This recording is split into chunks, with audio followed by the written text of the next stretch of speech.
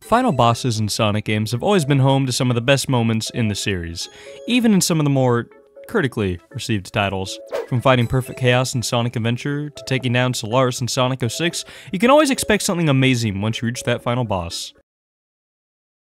Most of the time. Enter Sonic Frontiers. Experience Sonic like never before.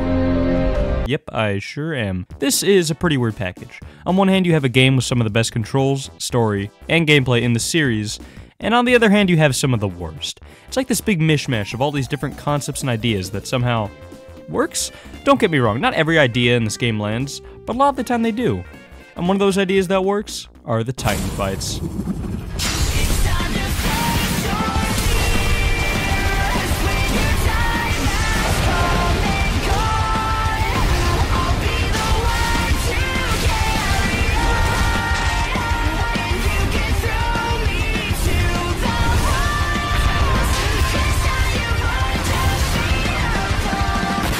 These are some of the greatest fights to come out of Sonic, period.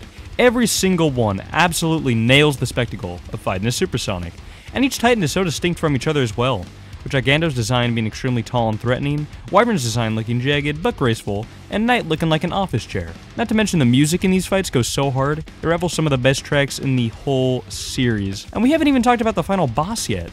After defeating the fourth Titan, Supreme, which is arguably the worst Titan, Sonic and Sage take it to space to fight the true enemy. The end. Oh, this is gonna be amazing! It's everything I've ever wanted. Yes, this is the final boss. In a game where boss fights have insane set pieces like this, the final boss is simply a 2D shoot-'em-up. It was just disappointing. Not to mention the ending itself was also underwhelming. Sage sacrifices herself, Sonic just doesn't care, and Eggman is left mourning Sage's death. And that was how it was. For about 2 weeks.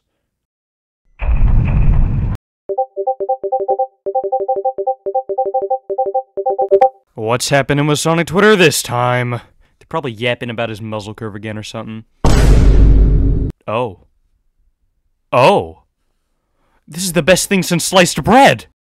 It was announced that we would be getting 3 whole DLC updates to Sonic Frontiers, with the final one promising more playable characters, as well as a revised ending.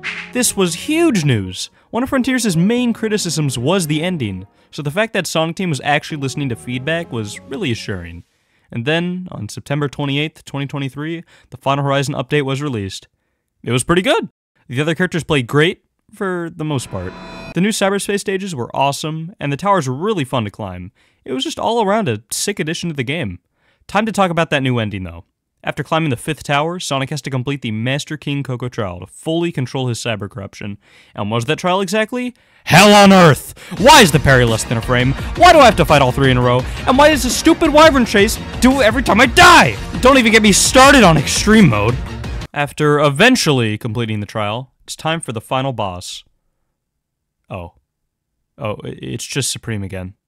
Man, I wish there was something a bit cooler to end off the update with, but what the heck is going on? After defeating Supreme, the End takes control of its corpse and transforms into an eldritch monster in a sequence that gives off heavy Dark Gaia vibes.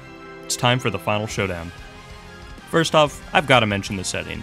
While it's still a Ranos Island, it's all bathed in this dark red glow that gives it a very climactic feel, and with the End looming just above the Earth, creates a sense of scale that isn't really seen in most Sonic games. Now for the fight itself. When you start attacking, you'll notice that you're barely dealing chip damage to it, and at the same time, the End is shooting out projectiles that lower your max ring count every time you get hit. It looks dire, but after a bit, Sonic taps into his cyber corruption and transforms into a new form, Super Sonic 2. Yeah, I know it looks kinda lame, but shut up, it's cool. Just shut up, shut up! What does this new form give Sonic? The bane of my existence! To be fair, the perfect parry works a lot better in this boss fight, as the End's attacks are much easier to time than the other Titans, but it still takes some getting used to. When you manage to parry a sequence of attacks, you'll see the sick animation of Sonic slapping them away. It's a nice way to reward the player for mastering the perfect parry. Even though you can deal more damage to the End now, as long as that cord is connected, it can still heal back up to full health. So you may be wondering, how do I remove that cord? Well, it's simple. Attack the head, and then dodge. This will lock onto the cord, allowing you to break it off of Supreme. This right here is the worst part of the fight. Now if you play on easy mode, the game will give you a prompt to dodge, but on any other difficulty, it's all trial and error. Unless you 100% the DLC, and then this Dumbo will tell you exactly what to do. Why is it locking in a central tip behind 100% completion? I don't know. You tell me, Sega! Aside from that, once you finally get the cord off and chip away at the health bar, Supreme will just kinda flop on the ground. From here, you have to perform a quick side loop on the gun holster, which launches it out Jetstream Sam style and sticks it straight into the ground. Then, side loop the gun once more to begin Phase 2.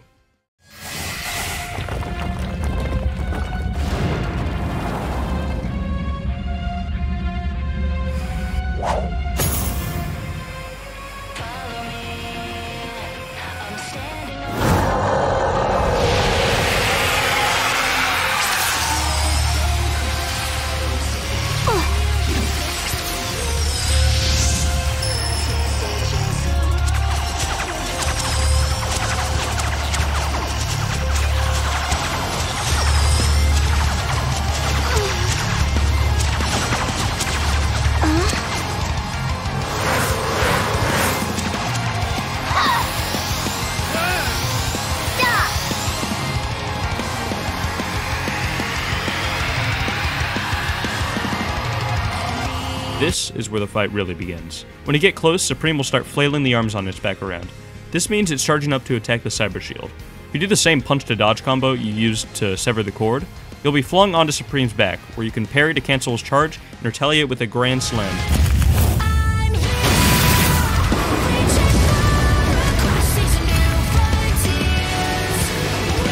Massive shout out to the animators here, like, that animation is so clean! Now, if you don't cancel Supreme's charge in time, you'll give him an opening to attack the Cyber Shield, and if that happens enough, it's game over. Supreme will then shoot out more energy blasts, but if you fail to parry these, a cutscene will play that drains your ring count all the way down to 100. It's now or never. After you parry enough projectiles, Supreme will throw out some melee attacks. Getting hit by one of these puts you in a QTE segment, but if you manage to parry all three, you'll be rewarded with a Grand Slam. So far, every boss in this game has had a unique animation for being side looped. Giganto is flung into the air, Wyvern is chained up with energy binds, and Knight is stabbed with multiple light blades. But if you manage to side loop Supreme, it'll be carried in the air like Giganto, but something's different. Side looping again won't slam him down, instead, it will just raise him higher. And if you're able to parry one more attack, you'll be witness to one of the sickest animations in a Sonic game.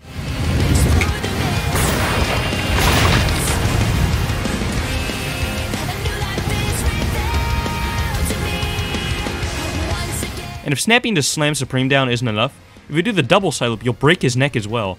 Can't say I was expecting a Sonic game to be this graphic, but hey, I'm all for it.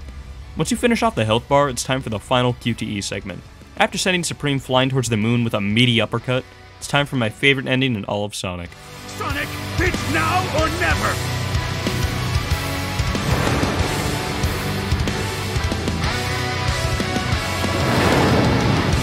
Sorry, Master King. Looks like I'm going all out after all.